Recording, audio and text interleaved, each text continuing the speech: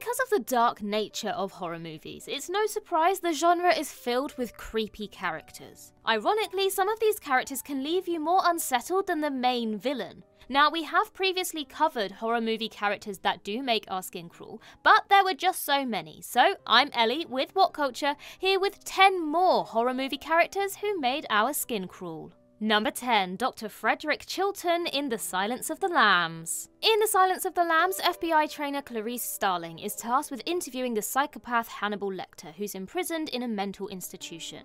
Because of Anthony Hopkins' tour de force performance, you can't help finding Hannibal charming, despite his nasty habit of cannibalizing his victims. Even though Hannibal is a monster, he's nowhere near as creepy as his facilitator Dr. Frederick Chilton. Rarely in the history of cinema has there been a character with a more punchable face than this smug weasel. He doesn't seem capable of making a single utterance without licking his lips or flashing a smarmy smile. Despite the fact he's running a facility for the most dangerous people in the country, he talks about his patients like prized specimens. He relishes the power he has over Hannibal when he speaks to him. He's such a slimeball, he can't speak to Clarice for more than a minute without making a pass at her. Although he pretends to care about helping others, he's noticeably jealous when Clarice makes more progress with Hannibal than his staff. The climax implies Hannibal will kill Chilton in the foreseeable, but it's still a shame we didn't see the little pipsqueak get his just desserts. Number 9. Mrs. Carmody in The Mist. In The Mist, a group of interdimensional monsters spill into a town on Maine, forcing the residents to seek refuge in a supermarket. While our protagonist, David Drayton, tries to keep everyone calm, a religious zealot called Mrs. Carmody exasperates the situation by convincing her patrons Armageddon is upon them. Preying on their fears, Carmody convinces the rabble that she's the only one who can lead them to salvation. Simply put, Mrs. Carmody is a deeply nasty person. She's spiteful, petty, unreasonable, power-hungry, delusional, and manipulative. Also, the way she compares Amanda to a piece of crap when she tries to comfort her was totally uncalled for. However, what makes Carmody so unsettling is how much sway she has over her peers. Using manipulative rhetoric, she turns law-abiding citizens into a murderous mob within minutes. As her influence grows, so does her power, since she can command her lackeys to perform acts of evil with minimal effort. In fact, David believes Mrs. Carmody is so destructive, he leaves the market, believing he has a better chance of survival against the hellish monsters. Number 8. Frank in The Little Girl Who Lives Down the Lane. The Little Girl Who Lives Down the Lane opens with Ryan Jacobs celebrating her 13th birthday. While she's alone in the house, the landlady's son, Frank, makes an unannounced call. Realizing there's no one else there, Frank keeps stopping by, hoping to ignite a sexual relationship with Ryan. Frank isn't menacing from the get-go, but the way he barges into Ryan's home and sits down like he owns the place immediately puts you on edge. Ryan looks violated every time Frank picks up something or touches her possessions, especially her poor hamster. When Ryan calls her nosy neighbour out on his inappropriate behaviour, he attempts to reassure her by repeatedly emphasising he has children of his own. Despite his best efforts, Frank is incapable of shaking off his predatory stench. Although he keeps reminding Ryan she's a child, his body language makes his carnal intentions unmistakable.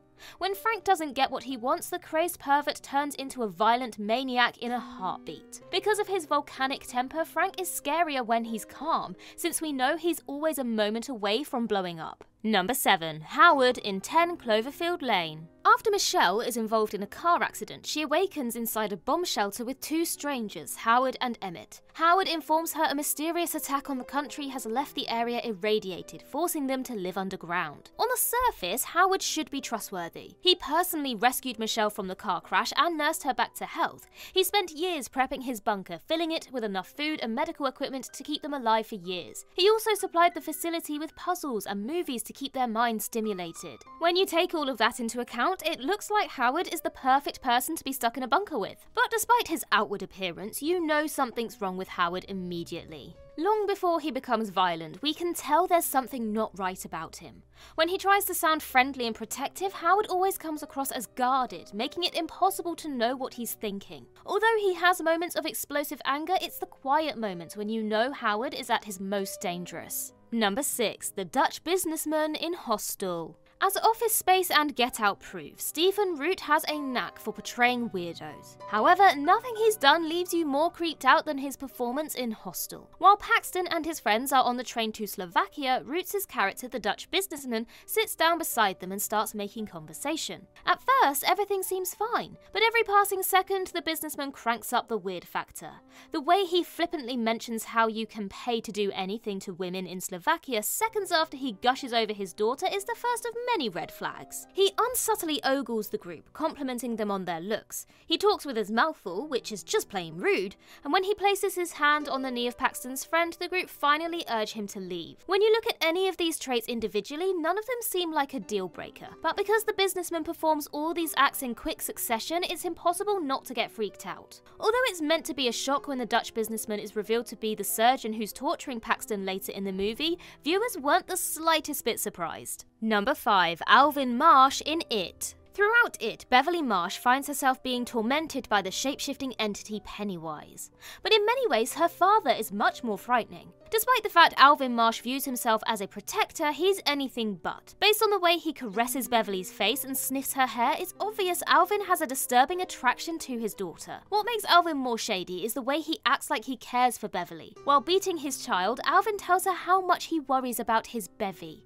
He regularly gaslights her, assuring Beverly he's the only one she can trust. Also, the way he asks her if she's still my little girl is downright sickening. When Beverly ultimately rejects him, Alvin gives up all pretenses and flat out tries to rape her. Alvin is so repulsive, he does something that sounds unfeasible. He makes you defend Pennywise. Yes, the menacing clown eats kids, but that's only because it's in his nature. However, Alvin goes against his nature as a parent, since he violates Beverly physically and mentally. Pennywise may be the antagonist, but he's entertaining and surprisingly funny. Alvin, on the other hand, doesn't have a single redeemable quality. Number 4. Howard and Pearl in X. In X, a group of filmmakers hire out an elderly couple's guest house to film a porno.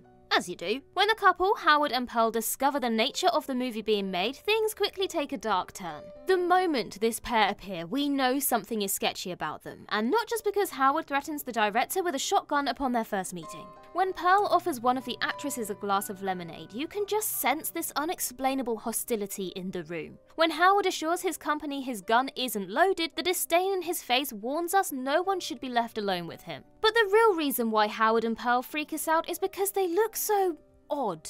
Although their faces are never seen clearly, their discoloured skin, blackened eyes, and skeletal frames make viewers restless. Despite their frail appearance, there is something about the couple's body language that shows they intend harm on those around them. Even if Howard and Pearl never did anything inappropriate, which they totally do, they'd still be terrifying purely because of how intense they are. Number 3. Peter in Funny Games. In Funny Games, two sociopaths, Peter and Paul, force themselves into the Showbers' cabin to terrorise the family. Because there's no rhyme or reason for the duo's actions, the Showbers can't negotiate with them, leaving them no choice but to take part in their twisted games. Despite the fact Paul is the more sadistic of the pair, there's something about Peter that makes the hair on the back of your neck stand on end. Because Paul is articulate and well educated, he doesn't seem imposing at first, which is why he initially comes across as trustworthy. But when Peter is introduced, you get a bad vibe from him straight away. When he first appears, he asks his neighbour to borrow some eggs. In itself, this request sounds harmless. However, the way Peter awkwardly positions his body and fails to pick up on social cues implies he's unhinged.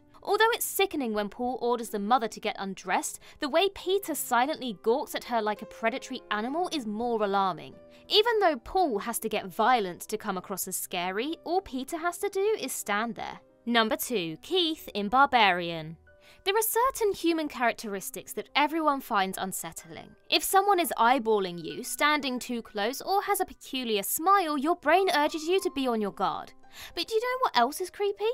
Trying not to be creepy. A perfect example to illustrate this point is the 2022 horror Barbarian. The movie opens with Tess arriving at an Airbnb only to learn it's already occupied by a man called Keith. With nowhere else to go, Tess is forced to stay with this stranger for the night. Because of the awkward situation, Keith does all he can to make sure Tess feels comfortable. Unfortunately, all his efforts make things more tense. He pushes Tess to have a cup of tea so much you're certain he spiked it. When Keith tells Tess he wants her to watch him open a bottle of wine to prove he's not doing anything fishy, you're more convinced he's trying to drug her. Even when Tess starts to relax in Keith's company, there's something about this guy that makes it impossible to trust him. Number 1. Annie Wilkes in Misery. In Misery, respected novelist Paul Sheldon is rescued by a nurse called Annie Wilkes after he gets into a car crash. After she takes Paul back to her home and nurses him back to health, he initially sees Annie as his guardian angel. As he spends more time with her, Paul realizes his savior is completely insane. Now, Annie Wilkes may not be the evilest villain in movie history. However, when it comes to cinema's most unsettling characters,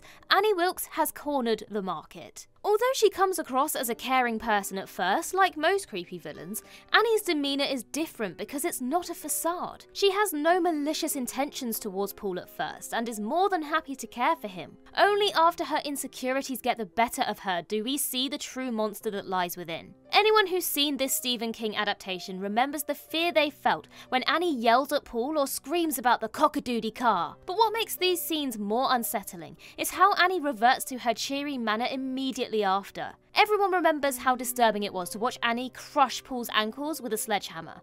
However, this moment is made more unnerving by how she says, "God, I love you," straight after with fervent conviction.